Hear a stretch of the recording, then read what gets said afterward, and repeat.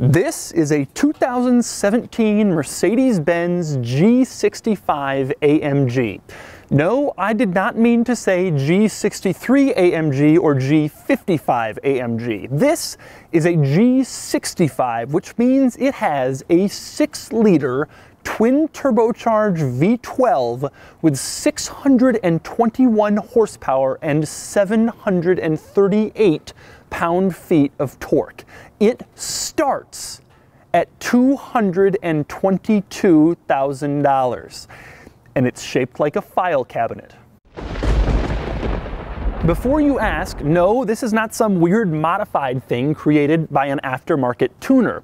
You can walk into your local Mercedes-Benz dealership, the same place that's offering a $349 a month lease deal on the CLA to a first-year PR person who just graduated from SMU, and you can buy a V12-powered SUV with the aerodynamics of a refrigerator. This is the single stupidest car for sale today. And that's why I chose to rent it here in Los Angeles using Turo, which is this service that lets you rent other people's interesting cars instead of normal, boring rental cars. You can sign up for Turo using the link in the description below. Now today, I'm going to show you around the G65, and I'm going to show you its quirks and features, and then I'm going to get it out on the road and find out what it's like to drive this impractical box with a supercar engine, and then I'm going to give it a Doug score. And for more of my thoughts on the G65 experience, go to autotrader.com/oversteer. Now, before I start with the quirks, let's just discuss the ultimate quirk. This car was originally designed in the 1970s as a military vehicle. There is an early version of this vehicle with a 4-cylinder diesel engine that made 71 horsepower and 101 pound-feet of torque. I'm not kidding, the 240 GD.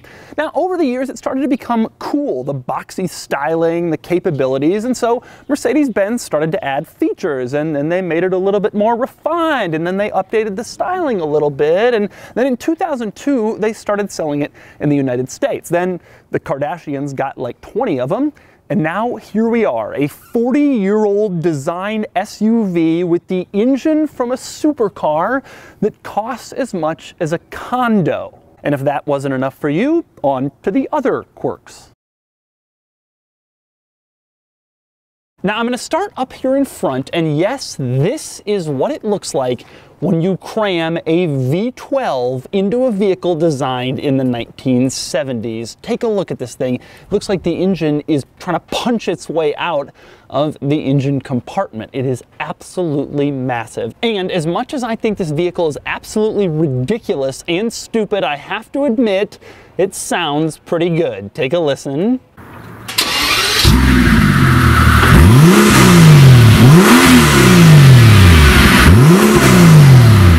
But that may just be this vehicle's only redeeming capability, because the first thing you notice when you spend any time with a G-wagon is just how old and ancient everything is, and in some cases, the absurd lengths Mercedes-Benz has gone to cover that up and make it seem like it's brand new.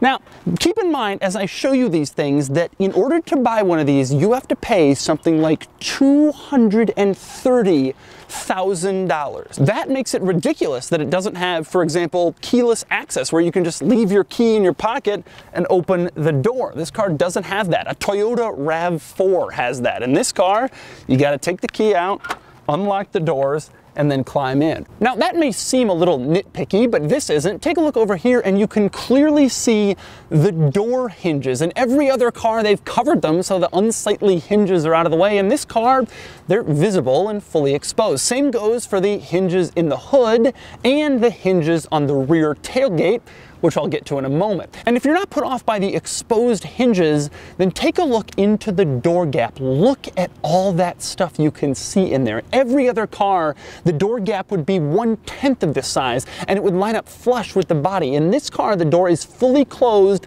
and you can see everything in there. It looks unfinished. And yes, before you ask, the door was completely closed when I filmed that. It's just an ancient design from a different time period that no one would ever allow in a car today. And speaking of that kind of thing, let's talk about the screws in the lights. Take a look here at the turn signal, which is mounted on the fender because they can't fit it in the headlight, which is just an old school circle. The turn signal has screws in it. So does the front reflector. In most cars, it's just this little plastic piece that pops in and pops out, but in this car, it has visible screws. Same thing with the reflector in back. It's just like there's sort of an afterthought that were added later, and that's incredibly obvious. That's a running theme in this car, and maybe nowhere is it more obvious than the backup camera. Now, all cars by law must have a backup camera starting next year or something like that, but this is a luxury car. Everybody expects a backup camera, so Mercedes had to fit one. Now, most automakers put the backup camera by the license plate, which is usually here. But this car has a rear-mounted spare tire like older SUVs and trucks do, so the license plate had to go down here, which left them in a bit of a conundrum for where to put the backup camera, and so they stuck it here. Now this is just embarrassing. They didn't even try to conceal it. It just sticks out there like a little hump where this car's tail used to be. It's absolutely ridiculous, and the most ridiculous part is not the placement of it, although that's close. It's the fact that because it's up there, when you actually shift into reverse and you're trying to use the backup camera, half the screen is taken up by the tire. Take a look. You actually back up and what you see is some of what's behind you and a lot of tire. Now, since I'm around back, it's worth noting that the tailgate is probably the easiest way you can tell this vehicle was simply designed in a different era. For example, every other car in this class has a power tailgate. You walk up to it, you push a button, ding, ding, it opens for you, but this car has a rear door, and so they couldn't make it power operated. And that isn't the most old school thing about it. That honor goes to the simple weight of this thing. I wish you could feel this piece. It is absolutely massive. It is a very large door. Basically, it spans the entire height of the vehicle, plus it has a piece of glass in it, plus it has a full-size spare tire and a spare tire cover on it.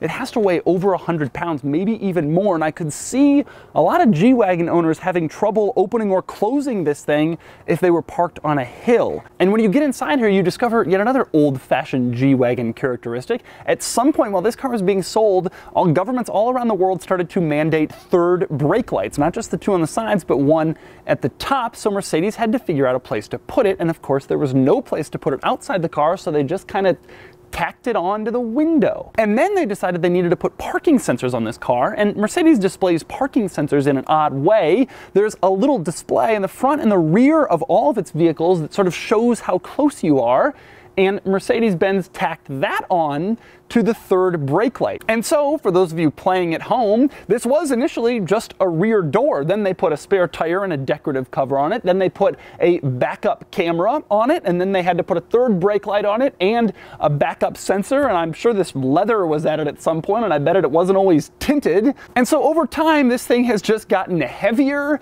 and more unwieldy as this car has gotten more and more luxurious. Another interesting thing in this car, you see these lines that run all along the top of this car? Well, those are gutters. Just like your house has a rain gutter, so does the G-wagon. Now, a lot of modern cars have rain gutters or rain channels, but they're usually carefully hidden within the bodywork.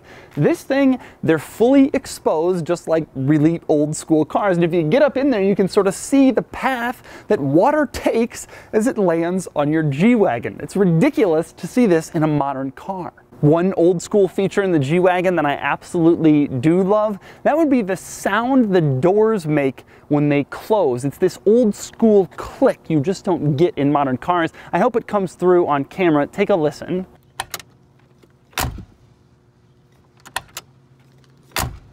Doesn't that sound great? The doors close with so much more stability and purpose than in a modern car. But then there's also one major problem with the doors, probably the biggest problem with the entire G-wagon, and that's the fact that the windows are completely straight up. Now, that's part of what gives this car its cool, boxy military look, but it also creates a huge problem. When you're driving down the street, what is seen in one window is reflected on the other side because that window acts as a mirror since it's basically 90 degrees. So if it's out this window and it's here, it's reflected on that window. The result is that if you're in the middle lane and a car is passing you on the left and you glance to the right, it looks like it's passing you on the right. Eventually, after enough time owning a G-Wagon, you get used to this, but initially it scares the hell out of you. You go to make a right lane change, you think nobody's there, you start moving over, and then you freak out because the car on the left of you looks like it's on the right of you. It is truly maybe the most dangerous thing about this car and one of the worst design elements of any modern vehicle. And next up, let's talk brakes. Usually when I'm reviewing a V12 twin turbo car, I'm always commenting on how the brakes are massive and they look insane and they're bigger than the wheels on some cars. In this vehicle, yeah, not really so much. Look how tiny they are. I know these are 21-inch wheels, but still they're so small. And look at the brakes in back. They're even smaller. This is not a small vehicle. Can those brakes stop this car? Next up, moving on to some of the ridiculous old school design touches in this car in the front, starting with the parking brake. Now in most luxury cars, there's an electronic parking brake, just a little button or tab you pull. In this thing, there's still an old school handbrake, and it's still mounted directly next to the driver's knee. Now you might be watching and you say, well, I want an old school parking brake. That's what I like. It'll never break. But remember, this thing is $230,000 and it just looks so unsightly. But apparently Mercedes-Benz can't put it anywhere else. Next up, here's a hilarious one. When you sell a new car in the United States, you have to put a warning decal on the airbag to let people know that their small child could be injured by the airbag. In this car, there's not enough space on the dashboard facing the passenger where they can put that label because the design is so old. Instead, they have to stick that label on the windshield. So the airbag warning in this car is stuck to the inside of the windshield. You will not see that in any other vehicle. And then there's the cup holder. Mercedes-Benz simply does not have enough room in the interior of this car to stick a cup holder, partially because they can't move that parking brake. And so the cup holder in this car is sort of a random afterthought tacked onto the center console in the passenger footwell, and it's hilarious. It looks just like a basketball hoop. It is the basketball hoop cup holder in the Mercedes G-Wagon. They all have this. This isn't aftermarket. Mercedes installs this from the factory. Now, little known fact, there are 2 additional cup holders in the G-Wagon. They're in the back. Now, while the back of a lot of $230,000 luxury cars has a nice screen in the middle or some sort of center console that folds down and lets you control all sorts of things, this car, well, it just has those cup holders. They sit there in this little plastic case that can be removed. And when you remove it, you will find that it is the single cheapest part that has ever existed in a $200,000 car. It's also another great example of an afterthought since this thing just comes out. They couldn't even bolt the cup holders down. Back up front, I love the fact that the glove box in this car is still basically the same one they were using in the 1970s. It's this plastic crappy thing. You open it up and there's a couple of cutouts where you can put drinks or military canteens, as that was probably what was supposed to go there in the first place. Another stupid old school touch, how about right above the steering column? It used to just be open here and you could see through and see the steering column itself, and nobody cared because this was a military vehicle. But on a $200,000 luxury SUV, that won't do. So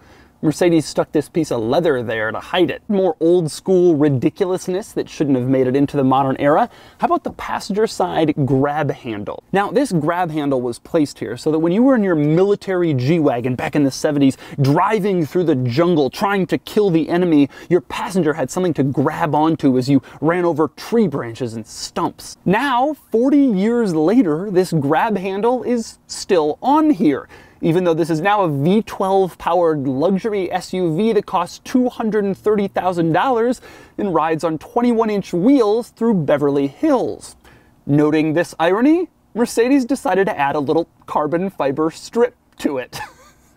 Next up, I want to talk fuel economy. Now, owing to this car's massive engine and its boxy design with no regard paid to aerodynamics since it's from a different era, this car gets abysmal fuel economy. The EPA rates it at 11 miles per gallon city and 13 miles per gallon highway, making it the single least efficient car on sale today. And honestly, I haven't even been able to achieve that. This is the fuel economy number that the car tells me I've been seeing as I've been driving around. Now, I know the kind of people who buy this car can afford to buy fuel forever and they don't really care about the gas mileage, but 11, 13, getting 10 miles per gallon as you drive around. I realize you can afford it and you don't really care, but at some point, don't you just realize that you're a complete okay, sorry about that.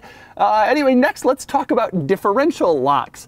Now I want to tell you, despite the fact that this car has gotten a reputation as being the vehicle that hauls around the Kardashians to appointments and shopping, it is still regarded by the off-roading community as probably the most capable factory off-roader. One of the reasons is its differential locks. It's the only car you can buy with 3 locking differentials from the factory. It allows you to lock the front wheels so they spin at the same rate, the rear wheels so they spin at the same rate, or all 4 wheels, which is tremendously impressive, and it's highly useful if you get stuck off-road. Now, you probably wouldn't want to do that in the V12 version with 21-inch wheels, but you could still do it in a G-wagon. Now, I have to admit, I find it absolutely hilarious that the differential lock controls are still the most prominent thing in the center control stack, because let's be honest, they will never be used. No one who buys this car even knows what they do, but that's what they do. And when this thing is used in 20 years, someone will take it off-road and someone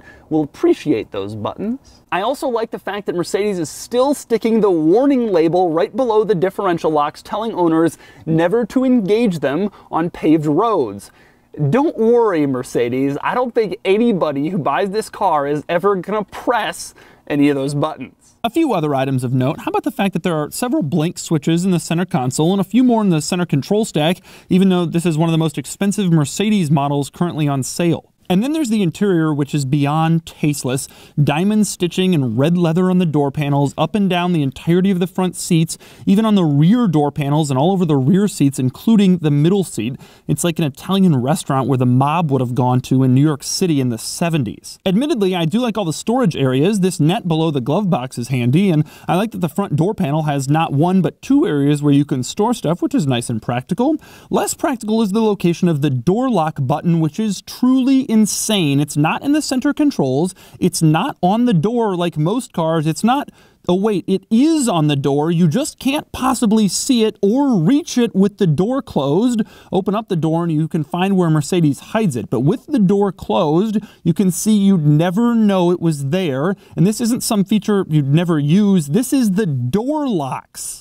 Okay, so those are the quirks and features of the G65, but let's not get carried away. The biggest quirk is that this thing exists at all, followed very closely by the experience of driving a V12 file cabinet. So now I'm gonna do that. All right, driving the G65 AMG, and I've been driving this car around all day here, and I gotta be honest, it's a terrible car to drive. Truly a terrible car to drive. Let's start with steering, all right? It is absolutely the worst steering of any modern vehicle in existence. It is incredibly vague. It doesn't really respond that well to your commands. It's too light. There's no on-center feel at all. I mean, I can move the wheel. Look how much I'm moving it this much, and the car is going dead straight, but that's not the problem with the steering. The problem is when you're in the middle of a corner, it can tighten up or loosen up randomly, and it's just, oh, now it's tight. It's so bad. I can't believe that a modern vehicle exists with steering like this. And then as after you've turned and you're already starting to straighten out, it's like the car continues along its path until you're almost back straight. It's like they've updated all this other stuff and they stuck all these other things on this ancient car to make it modern, and they never touched the steering. Next up, we need to talk about the visibility situation. The mirror reflecting in the windows on either side thing. I tried to mention before, this is a crazy thing about this car, but it's hard to overstate how obnoxious and annoying and dangerous it is. It's like you're in a carnival funhouse, like I said. Between the steering and the windows, that would simply, I would just not buy the car. And it's funny because I had this car, not the 65, but the regular G550 on my list of cars I was considering when I bought my AMG station wagon. And I called my wife when I got here to California, and I told her, I am so glad I did not buy the G-wagon. And then there's another part of the driving experience which I think doesn't get covered enough, and that is simply how people look at you and feel about you. This car can only be driven by people who just have no shame in their appearance and their social standing and that sort of thing. I think there is a perception that when you're driving this thing, you're a total jerk and some rich jerk, and the kind of people who drive it are like, yeah, whatever, I don't care what anybody thinks, they can just have, that's their problem. And I don't behave in that way. That's not how I feel. So I couldn't tolerate sort of the social ostracism that would come from driving around in one of these vehicles. To me, that's a shame, because there are three huge reasons why I would love to have a G-wagon. Number one is off-roading. I love to go off-roading, and this is basically the most capable SUV on the market. Number two, these things hold their value unbelievably well. A 2002 G-wagon from the first year of sales in the United States is still a $30,000+ car. A 2002 Range Rover, which would have cost about the same at that time, is worth whatever you can find some mechanic who's willing to give you for it. Very few cars keep their value like a G-wagon. The other reason that it's annoying that I can't get one of these because of the social stigma is that it's perfectly sized. Now, when you look at a G-wagon, you have the initial feeling you're gonna say, oh, that thing is such a big car, oh, you have to be, oh, it's such a big SUV. No, it isn't. A G-wagon is narrower in width than a Ford Focus. This car would be the perfect size to drive around a city. And I live in a big crowded city, and this would be the perfect SUV. All other SUVs are larger, wider, longer. Now, are there good things about this car? No, I'm kidding. There are a couple of good things about it. One is it's super nimble. Now that's surprising because it's super tall and weird and everything, and I always kind of wondered, you know, can you actually use that power? Well, yeah, you can. You can actually kind of dart around in this thing. You have to kind of figure out how the steering is going to respond because it's very weird, but this car is actually more nimble than you might expect. If you're on the highway and you need to make a quick lane change, you can do that. Drop the throttle and zoop. You can kind of zip around because it's just so much power. Even though this car is heavy and bulky, when you put enough power in anything. Another thing I like about this car is the styling. I mean, let's be honest, it's so cool looking. I love boxy SUVs. The XJ Cherokee, the old Range Rovers, SUVs have all gotten so flowing, and I hate that stuff. SUVs should be boxy, off-road trucks, practical, brawny, burly, and that's this thing. In the end, I think there are pros and cons. The cons are the social image, fuel economy, the price. The performance is good, but barely better than the G63. The steering is terrible. The interior is outdated. One thing I will say, as you watch this video, in like 3 weeks, they're gonna show the brand new G-wagon, supposedly at the Detroit Auto Show. So there will be a new G-wagon, and it will get rid of a lot of that stupid stuff while keeping, hopefully, the boxy character. And so that's the G65 AMG. I'm gonna tell you right now, do not buy this vehicle. It is utterly idiotic. The G63 AMG, which by the way is also idiotic, starts at $144,000 and does 0 to 60 in 5.2 seconds. This car is $80,000 to $100,000 more expensive than that, and it does 0 to 60 in 5.1 seconds. The fuel economy rating is 11 miles per gallon in the city and 13 miles per gallon on the highway, making it the single least efficient vehicle on sale today, according to the EPA. The interior is ancient. The driving experience is terrible. It is an utterly pointless waste of money. You should not buy this car. You should not consider this car. You should not want this car. You should not like this car. And yet, I'm glad I had a chance to drive this car because it is a rolling monument to crazy. A big square rolling monument that's shaped like a shipping container. Time for the Doug score. This should be fun, starting with the weekend categories and styling. I don't care what you say, I like boxy SUVs, I'm sick of curvy SUVs, I think the G65 looks cool, and it gets a 7 out of 10. Acceleration does 0 to 60 in 5.1 seconds, so it gets a 5 out of 10. Handling is awful, unpredictable, ancient, and tremendously dissatisfying. It gets a rare 2 out of 10. Cool factor depends on who you are. You see one of these climbing the trails in Moab, and it's an easy 10, while you see one of these parked outside Fashion Island in Newport Newport Beach with the driver screaming at a store employee for ordering the fuchsia coat instead of purple, and it's more like a -50. I'll split the difference with a little extra for the 65 because it is a ridiculous, crazy car. It gets a 6 out of 10. Importance would normally be low, as this is a run-out model made to sell a few more G-wagons before the upcoming redesign, but I predict in many years we'll actually look back at this car with awe and stupefaction at the fact that they built it, and it may even gain a cult status. It gets a 6 out of 10, bringing the total weekend score to 26 out of 50, and meaning I would rather drive around on the weekends in a Prowler, which is true. Next up are the daily categories, starting with features. The G65 has a lot of modern stuff, like a nice center screen, ventilated seats, whatever, but it's also missing stuff it just should have, like that power rear tailgate. It gets a 7 out of 10. Comfort is good, even with these big wheels, and it gets a 7 out of 10. Quality, I have to say, is mediocre. It feels like a tank, sturdy and substantial, but it's bad form to have the freaking warning labels visible through the door crack, and who knows how a twin-turbo V12 will be to maintain over time. It gets a 5 out of 10. Practicality is normally based on cargo volume, and with the G65's big cargo area with the seats folded, it deserves a 10, but I can't give that score to a car that gets 10 miles per gallon. Still, its large cargo area and relatively small usable size means it gets a 9 out of 10. Finally, there's value. The G63 is already a weak value at around $150,000 with all these flaws, and I truly can't think of any reason why anyone would want to pay another 80 grand for a G65, aside from just having that V12 badge on the side. I've never, ever done this before for the value category, but it gets a 1 out of 10. Added up, and the total daily score is an abysmal 29 out of 50, tying it with my 12-year-old Range Rover with 120,000 miles. Add it all up, and the total Doug score is 55 out of 100, which is surely the worst score for a new car that costs this much money. Honestly, I'm surprised it even scored that high.